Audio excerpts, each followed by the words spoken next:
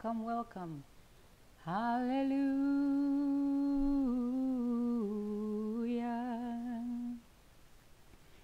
Hallelujah.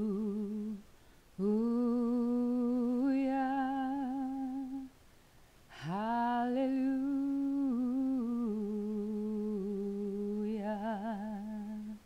Welcome, dear ones. Hope you're doing okay where you're at.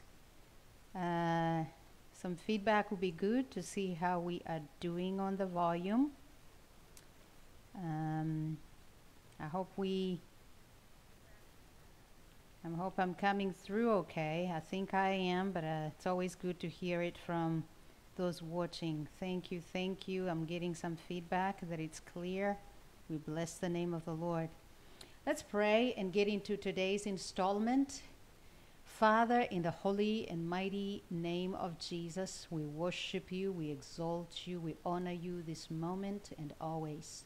Thank you for an opportunity to come on air again to share your word. Thank you, Lord, for your power in your word to change and transform our lives.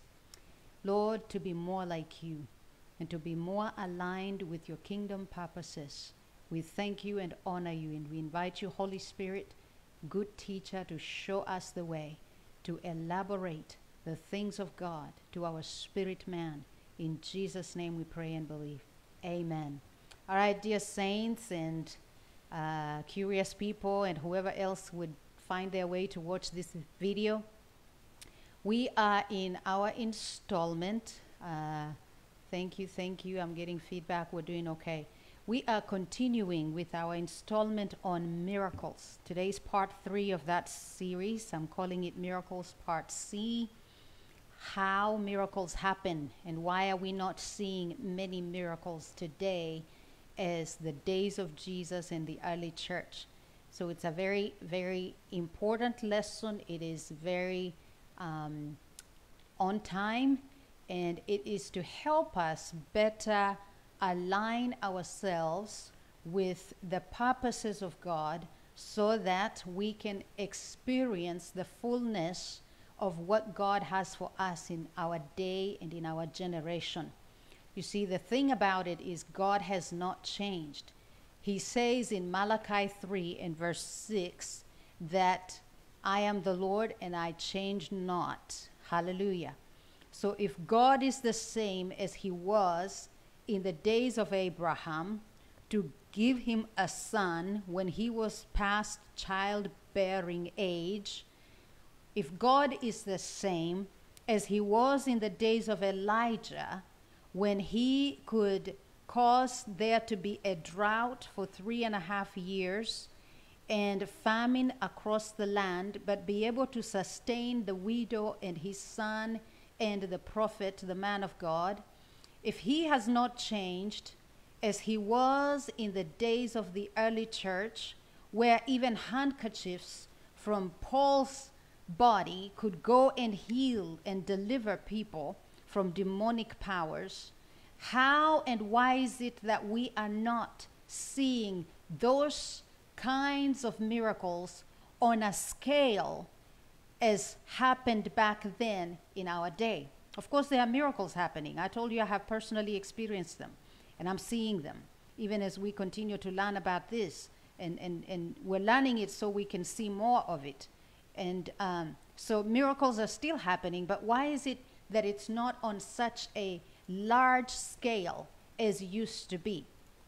And that's the lesson today. So we have prayed, and I have our main text up there, the Word of God coming out of the book of Mark, chapter 6, verse 4 through 6. And it says, maybe I'll get to that. Let me back up a little bit. What we've already described what miracles are. You know, the unlikely and unexplicable things that happen due to divine intervention, not based on our scientific progression, not based on the changes that we have seen in our generation, but specifically something that is caused by the hand of God, something that cannot be explained any other way. but it's good and it's pleasant and it is welcome, such as healing, such as restoration of a paralyzed arm, such as a return from death, something that is welcome, and it's only by the hand of God. That's what we are calling a miracle. And in the previous sessions, you know, we talked about what miracles are. We talked about examples of miracles, you know, from creation to maintenance of creation as God has set it in motion, to, you know, providential miracles. We've talked about all that. But I want us to think about what is really the mechanism behind a miracle? What has to be in place for a miracle to happen? That's what I'm going for today. What exactly has to be in place for some laws of nature to be suspended so as an intervention that is pleasant and welcome to a person can be achieved? Hallelujah. And so, right up front, I want us to get in the mind that miracles happen as a result of God's intervention in an atmosphere of faith and expectancy. Miracles happen by God's hand of intervention or finger of intervention in an atmosphere of faith and expectancy. Miracles don't just happen because I want them to happen. Number one, they are God's intervention. And there has to be an atmosphere of faith and expectation. I have to be believing God and expecting God to move. Hallelujah. But what is it that's going to drive him to move? That is the part you and I need to get very clearly today. It is not me conjuring something and expecting God to work on it or to manifest it. It is simply the belief in God's Rhema word for the circumstance or for the situation. And by Rhema word, I mean God's determined will in that situation, in that time. So I may come to God with a headache, and yes, his Logos word says, I am the Lord that healeth you. But in this moment and in this time, what does God want to do about my headache? In this moment and in this time, what does God want to do about my financial situation? See, this is where Christians, we get so mixed up. We think just because God told Peter, go fish, and the first fish you pull out, there'll be a coin to pay your tax and mine. You go out to fish, and you expect God to put money in a fish's mouth. You may be expecting God to work, but is that based on his Rhema? Is that based on the counsel of his will for that situation, for that time, for that moment? And this is where we need to spend a lot of time seeking God to understand what is your will in this situation. And I'll get to why sometimes God doesn't heal everybody. Sometimes God even heals people that weren't really believing him deeply for the healing. And it's based on the counsel of his will. His Rhema word in that moment. Yes, God can heal any sickness. He can heal any disease. But why is it that even Elisha himself fell sick before he died? He was the prophet of God. And he ministered to many who received healing. But why did Elisha die of an illness? Wasn't God able to heal him? Of course he was. God could have prevented Jesus from going to the cross. In fact, Jesus talking to Peter, he says, I could call on my Father, and he would send millions and millions of angels, and they would take care of this crowd without a problem. But why did Jesus have to go on the cross? Why didn't he just rebuke the men who came to arrest him. You know, they show up and they want Jesus, and he asks them, who are you looking for? And they say, Jesus. And he says, I am he. And then they fall before him, struck by the anointing that was on Christ. They are perplexed. They are astounded that this is the Christ they want to arrest. There is such a power around him that they fall down. They do that 3 times only to get up and go arrest him. Why? Why wasn't Jesus able to call on the angels like he said to stop them? Because that was not God's rhema. That was not his counsel of his will for that situation. Many of us beat ourselves head over shoulder. Many of us fast on endless because we want God to do this. We want God to do this right now. Right now, Lord. If you don't do it right now, then don't ever do it again. God is looking at you and going, that's not my rhema word for your situation right now. That's not my rhema word. It is the logos. It is still within the confines of my written word. I can heal. I can save. I can liberate. I can deliver. It is still in the logos. But is it the rhema? Is it the now word for that situation? And so faith is not just faith in the written word. Faith is faith in the rhema word that God has said about this situation. And that's where we need to spend our time as believers, seeking the will of God in this situation. Seeking the will of God concerning me, about where I need to go live, about where I need to go to school, about where I need to take my children, about what I need to buy or not buy.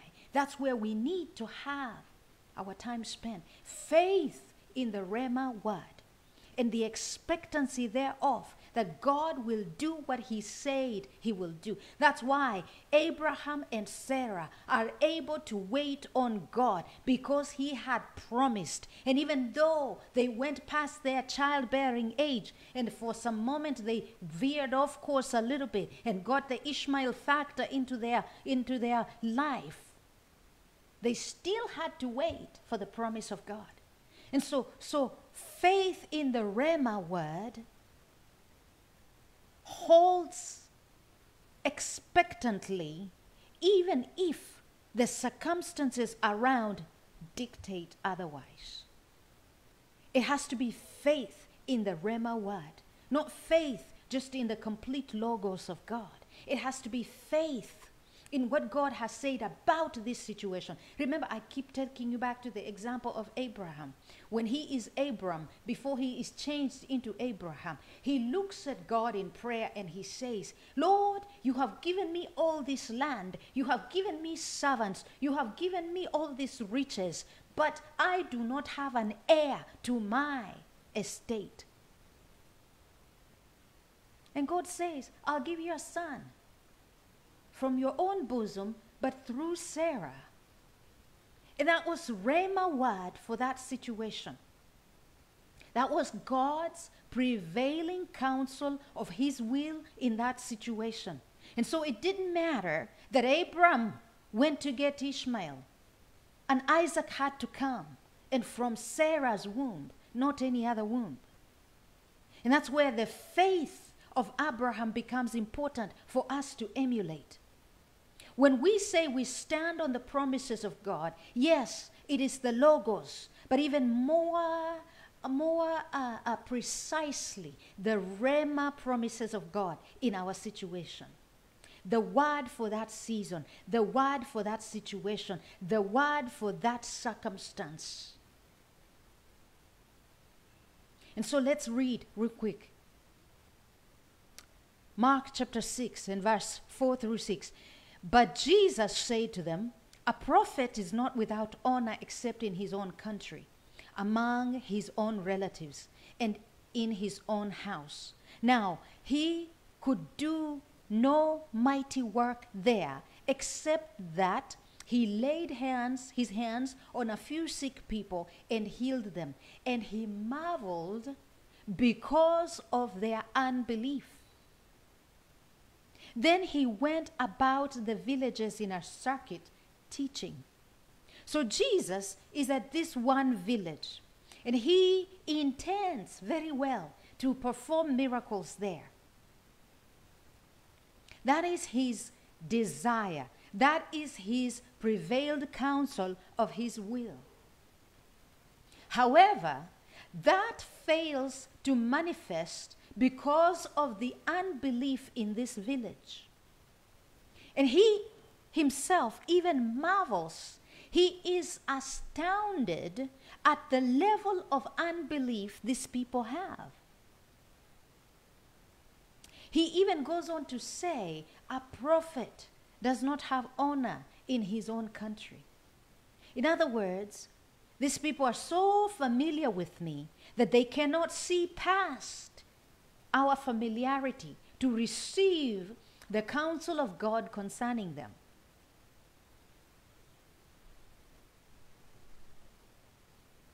So the important thing is faith. But along with faith, it has to be coupled with the Rhema counsel of God's will in that situation. When the two marry, miracles happen. When the two come hand in hand, miracles happen. When the two can walk together, they agree to walk together. Faith in the hand of expectancy of the revealed will of God, then miracles happen. I hope I'm helping you understand how miracles happen. And for the rest of this installment today, we will get deeper into why they don't happen. Of course, in part because we don't have faith. And in part because we do not believe and seek to know the Rhema word in our situations. See, we cannot bypass that. We cannot bypass that. Some of us want to believe God for $1 million in the bank. Not that God can't do it, but is that a Rhema revelation? Is that his revealed will in your situation? Or you just want to go after these TV preachers and say, I receive, I receive. Every word they say, you say, I receive. Is it really for you? It may be for somebody in the congregation, but is that for you and your situation? You can't just go up here, grasping at every word that is released. It is for somebody, I don't dispute that, but is it for you? Some of us are here receiving husbands, we are receiving money in the bank, we are receiving children, this and that, you can't be receiving all these things. Some of them are not meant for you. God help us. Have you sought God for what his will is in your situation? That's what you need to be receiving. That's what you need to be believing God for, not everything else. What has God said about your children? What has God said about your business? And by the way, that is not something somebody has to tell you. That is something you receive from God in your place of prayer with him. When he reveals his mind to you, just like he tells Abram, I've shown you Canaan land, but your children will return here in their fourth generation to inhabit it forever. So Abraham could have prayed all he wanted to remain in Canaan. And he tried for some time, but he had to leave and go to Egypt. And then his son Isaac had to move around. And then Jacob went to Egypt and then came back.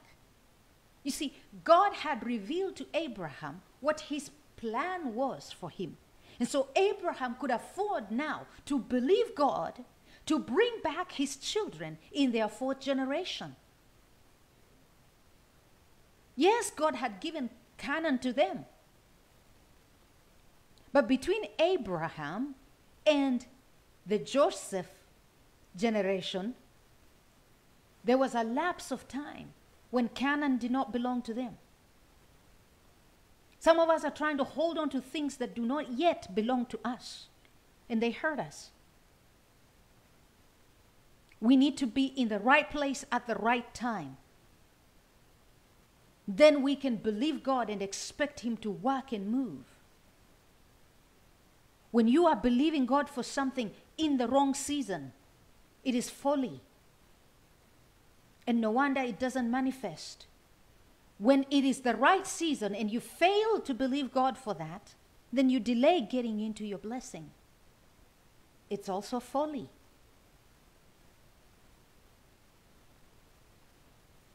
There has to be an atmosphere of faith and of expectancy based on the Rhema word of God for that situation. That's when miracles happen. Hallelujah. Think about the prophets. For example, Samuel. Before he anoints Saul king over Israel, God reveals it to him the night before. And he says, I'm going to bring you the man who should be king over Israel. Now, before Samuel can anoint Saul, before Samuel can proclaim this word over Saul, he has to be sure this is the Rhema word before he releases it. Some of us, prophets of God, we need to be very careful. We are releasing words prophetically over a people that God has not told us to release the word to. I try to be very careful with the words that I speak, because I know I minister in the prophetic, and I don't want to utter something presumptuously, and I don't want to utter something carelessly in the wrong season or to the wrong crowd. Praise the name of Jesus. Praise the name of Jesus. And some of us have given words to people, and then when they didn't come to pass, they're wondering if you're a true prophet or a false prophet, in part because the two didn't mix. The two did not mix. The Rhema word and the faith did not walk hand in hand. The two have to go together for the miracles to happen. Let me give you an example. Hallelujah. Jesus meets two blind men. Bless the name of the Lord. We can get the story in Matthew 9, 27 to 31. When Jesus departed from there, two blind men followed him, crying out and saying, Son of David, have mercy on us. And when he had come into the house, the blind men came to him. And Jesus said to them, Do you believe that I am able to do this? He poses a question. Do you believe that I am able to do this? He is ascertaining their faith, their level of faith. They say to him, Yes, Lord. Then he touched their eyes, saying, According to your faith, let it be to you. You see, Jesus has just asked them, Do you believe? And they say they do. So suppose they were lying, then they would not have seen. Because he says, he releases the Rhema word that is conditional to their faith. And so he says, according to your faith, let it be to you. And their eyes were opened. And Jesus sternly warned them, saying, See that no one knows it. But when they had departed, they spread the news about him in all that country. What am I saying? I'm saying these men followed Jesus for a while. You ever wonder why Jesus wouldn't address them at the very moment they first started following him? Instead, he goes on, I don't know for what length of distance, but we are told that he departed. And two blind men followed him. We are not told how long they followed him. Maybe it was the time required for their faith to grow to a level of receiving their miracle. I don't know.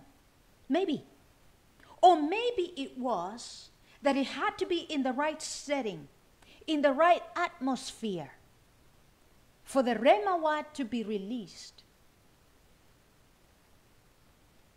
You and I, ministers of God, cannot just go around releasing words, haphazardly. We can't just go around uttering prophetic words to people, to crowds of people, carelessly. There has to be a faith expectant enough to capture that word and settle it.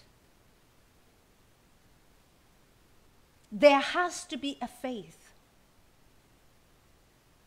And along with that faith, that word has to be accurate and in the right setting. Of course, the word of God will never return to him void. Of course, the word of God will accomplish the purpose for which he, God Almighty, has sent it.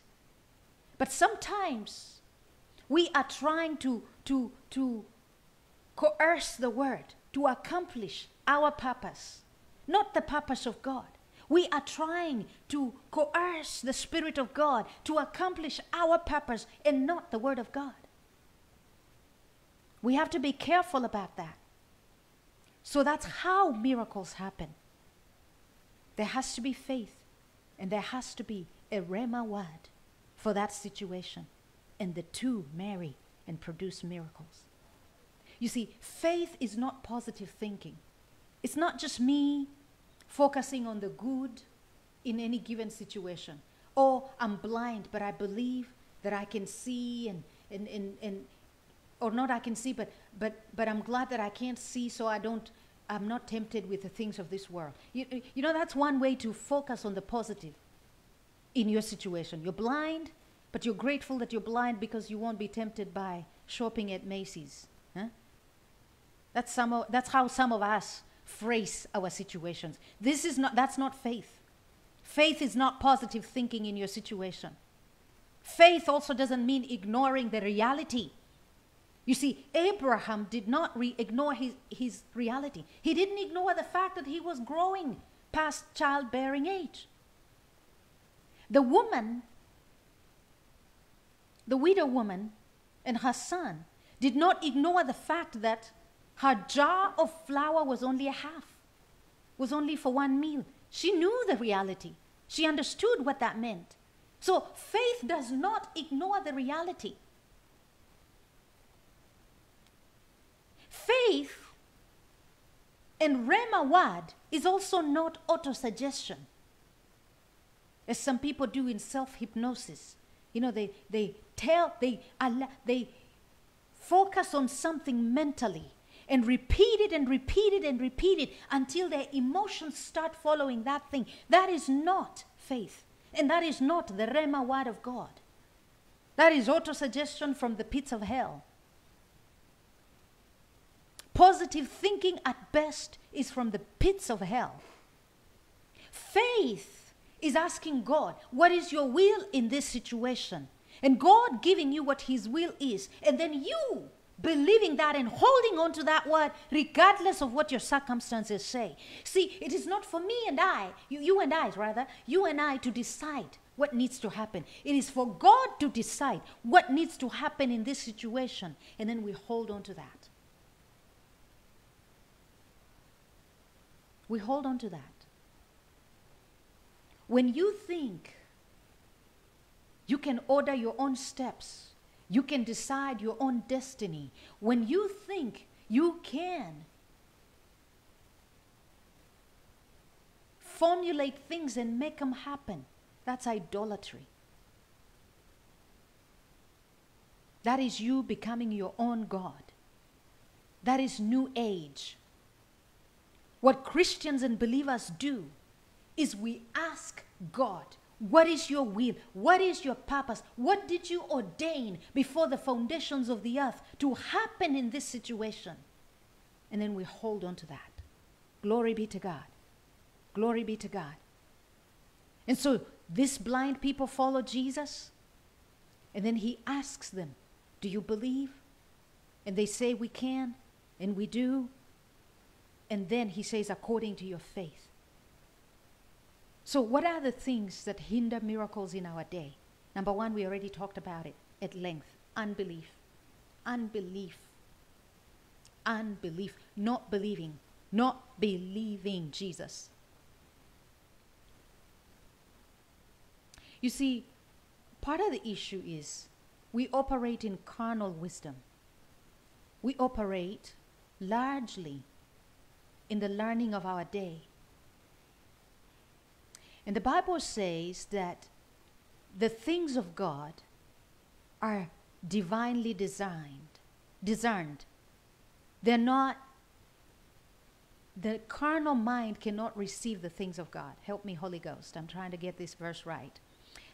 2 Corinthians chapter 2, verse 14. But the natural mind does not receive the things of the Spirit of God, for they are foolishness to him. Nor can he know them, because they are spiritually discerned. 1 Corinthians 2:14. Hallelujah. You see, unbelief sometimes is created because we believe the natural wisdom more than we believe the divine power of God. And we have to be careful about the learned mind. Contemporary Western mindset objects to the miracles. It mocks the idea of rational, educated people believing in miracles. Trust me, there have been many that have asked me, you're a physician, how could you believe these Christian things? First and foremost, I was a believer before I became a physician. And I'm not about to cast my Jesus out because of the learned mind of being a physician. God is God. He was, he is, and he is to come. These things we see now will pass away. All the certificates and the licenses and whatnot will pass away. They will be consumed up, and they sure are not going to mean anything in the world to come. But Jesus, the same yesterday, today, and forever, will be there. And I want to be there with him. So the learned mind, and it's because sometimes the ways of God are completely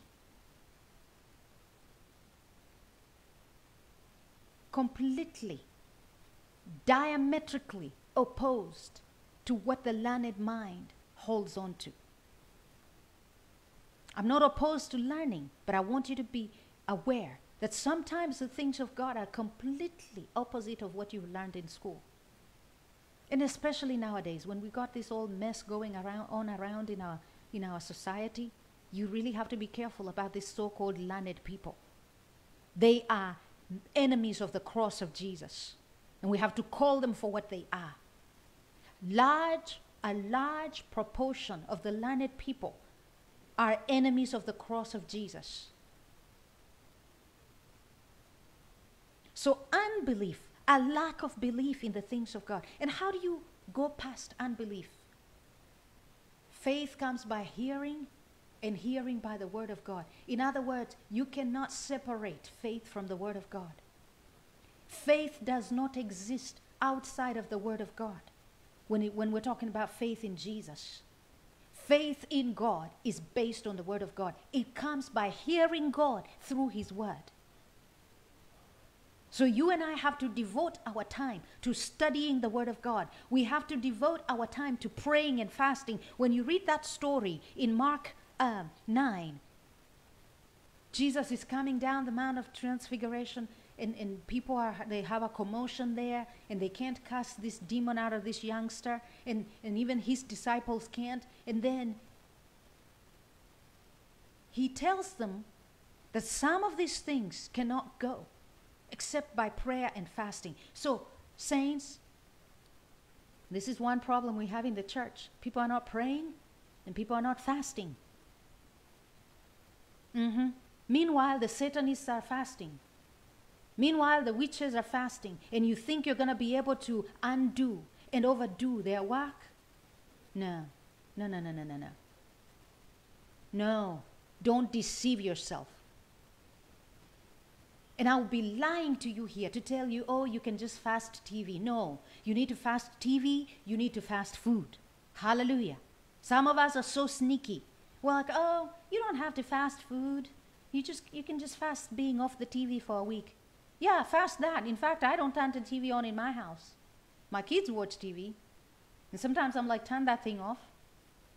I don't watch TV. except on rare occasions. I don't have time for that. I don't have time for garbage in my mind. I don't have time to fill me, space to fill with that garbage in me. I only have time for Jesus. Hallelujah. Bless the name of the Lord. And so we need to make time to pray and to fast and to read the Word of God. Not just read, but study. That's what he told Timothy. Paul speaking, he said, study to show yourself approved, a workman that does not need to be ashamed. In other words, if you do not study, you will be a workman that will be ashamed.